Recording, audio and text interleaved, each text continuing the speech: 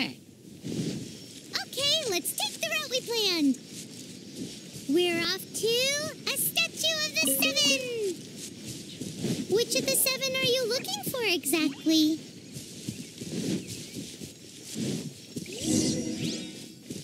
Oh, wow!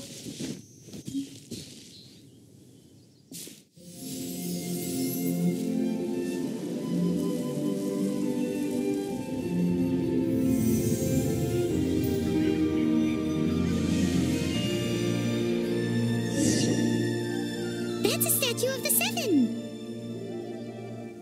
There are a few of these statues scattered across the land to show the seven's protection over the world. Among the seven gods, this god controls the wind.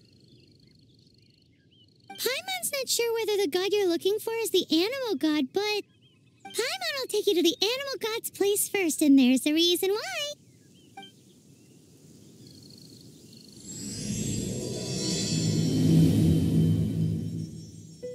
As we all know, poetry and language flow like the wind. There'll definitely be someone there who knows about your brother. At least that's what Paimon thinks. Whether the gods actually answer you is a different story. You never know unless you try. So let's hop to it.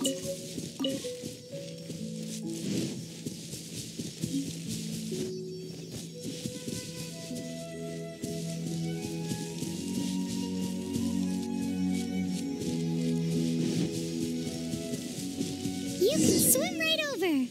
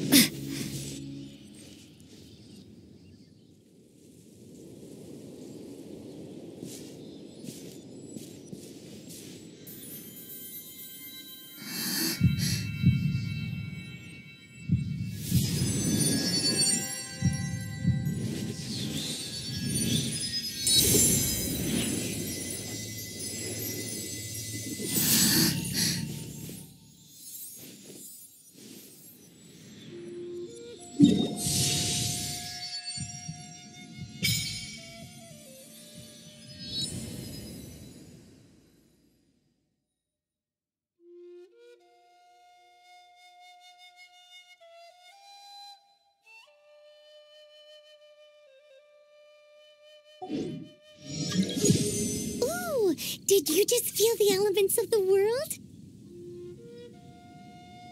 Seems all you had to do was just touch the statue and you got the power of Animo. As much as they may want it, people in this world can never get a hold of powers as easily as you.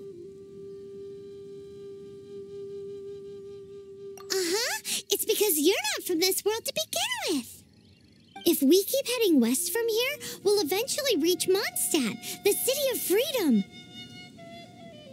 Mondstadt is the city of wind because they worship the god of Animo. So perhaps, because you got power from the god of Animo, you can find some clues there. There are also lots of bards there, so perhaps one of them has heard news of your brother. Let's move then.